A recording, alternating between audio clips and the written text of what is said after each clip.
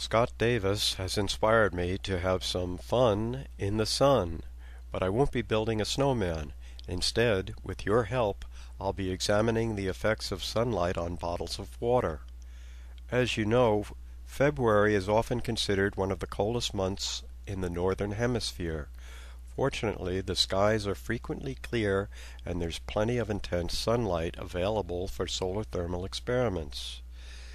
This experiment was done in January, but you could repeat it in February and tell me what you discover. Take 2 plastic bottles, paint one black and cover the other one with black polyester felt. Fill them both with cold tap water and set them outside early in the morning, several hours before sunrise. Take ambient and bottle temperature readings every 15 minutes and plot the readings on a graph. Also make an estimate of the sunlight intensity and shadows cast onto the bottle during the day. We'll approximate the percent of maximum sunlight available by assuming that 1,000 watts per square meter per hour of sunlight are available on a clear, sunny day. To facilitate this experiment, I'll be cheating by using a data logger, some temperature probes, and a sunlight flux monitor. But you can do the same experiment with a few thermometers and your imagination. How will the temperature of the bottle painted black respond to sunlight? How will the temperature of the bottle covered in felt respond to sunlight?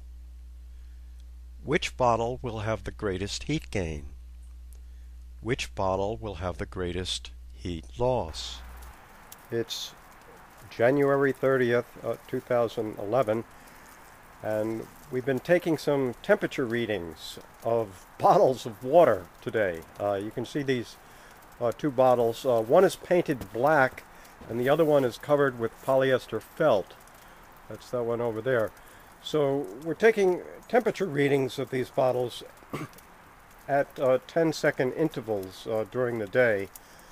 We want to see how the temperature is affected by the different coatings. I don't know what it's going to mean or anything, but so we'll get some idea of how heat is collected from the sun and also retained. The idea is that if it's covered with polyester felt, maybe it'll retain the heat a little better. I don't know. Anyway, we'll find out. This has not been an ideal day for solar thermal experimenting. Clouds and shadows make the interpretation of data difficult. If you decide to repeat this test, I recommend finding a cold day with ample, unblocked sunshine.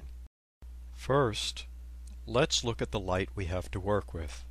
The intensity of sunlight between 9 a.m. and 10 a.m. hovers around 55%, and then it drops off to about 35% for the next 20 minutes. Between 10:30 a.m. and 1 p.m., the intensity of sunlight levels off at about 60%. After 1 p.m., scattered clouds and shadows diminish the light striking the bottles, and the average flux intensity drops to a minimum at sunset. Okay, now that we understand the general pattern of sunlight throughout the day, where the ambient temperature remains close to 38 degrees Fahrenheit, let's see how the water temperature in our bottles change. Notice the water temperature inside both bottles stabilize close to 47 degrees Fahrenheit at 10:15 a.m. when sunlight is at 40%. After 10:15 a.m., clouds disappear and sunlight intensity hovers around 60% till about 1 p.m. During this period of increased light, water temperature inside both bottles rise. The temperature of water inside the bottle painted black rises faster than the bottle covered in felt. Why do you think this happens? After 1 p.m., sunlight intensity changes in an erratic fashion, as does the water temperature inside both bottles. After 4 p.m., the heat losses through the painted bottle are greater than the heat losses from the bottle covered in felt. Why do you think this happened? If you understand why one bottle is optimized to gain heat and the other bottle is optimized to prevent heat loss, you understand basic solar thermal concepts. Now if you design a system that maximizes heat gain while minimizing heat loss, you'll have the best of both worlds.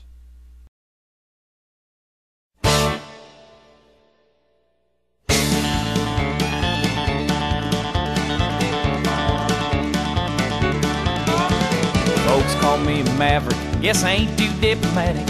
I just never been the kind to go along, just avoiding confrontation for the sake of confirmation. And I'll admit I tend to sing a different song. Sometimes you just can't be afraid to wear a different hat. If Columbus had complied, this whole world might still be flat. Nothing venture, nothing gain. Sometimes you got to go against the grain. Well, I've been accused of making my own rules. There must be rebel blood just running through my veins. But I ain't no hypocrite, 'cause what you see is what you get, and that's the only way I know to play the game. Oh no, it took much ridicule for building this great art, but after 40 days and 40 nights he was looking pretty smart.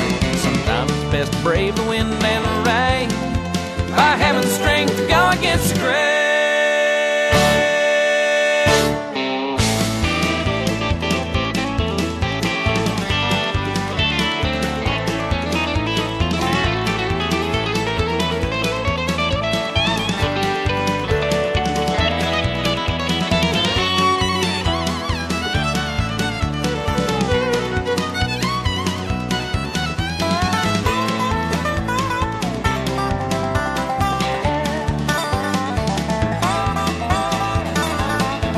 Well, there's more folks than a few who share my point of view, but they're worried if they're gonna sink or swim.